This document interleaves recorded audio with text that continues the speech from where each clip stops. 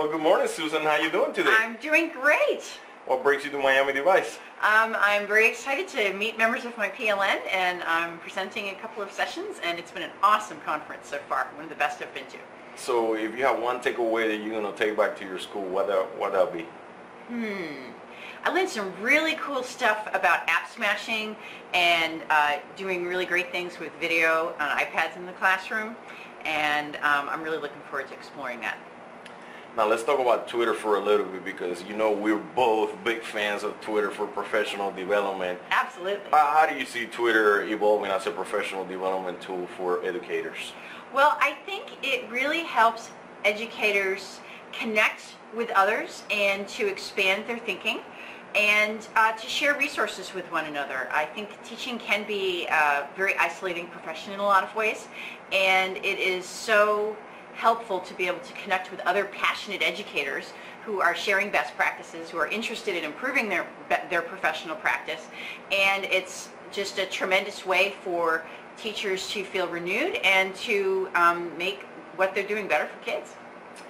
If you have one recommendation for teachers that are hesitant to join on Twitter or start using Twitter as a professional development tool or as a resource in their classroom, what would you tell them?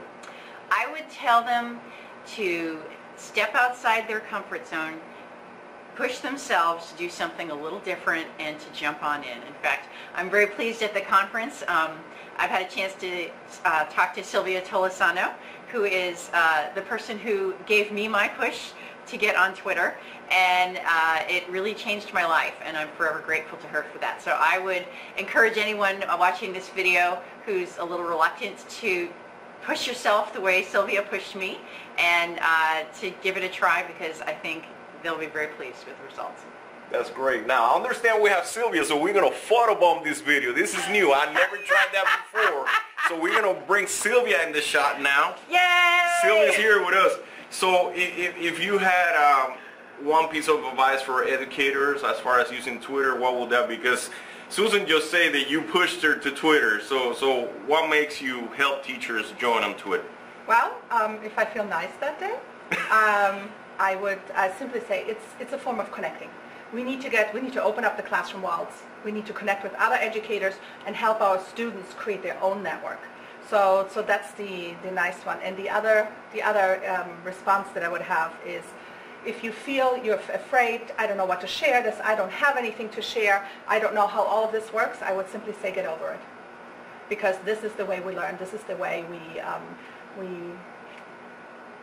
learn in an amplified way. And it's not possible by simply going to a university class every 5 years to renew your certification or go to a professional development. And yeah, get over it. Good. Okay. Well, thank you for your insights. You're welcome. And stay tuned for more videos.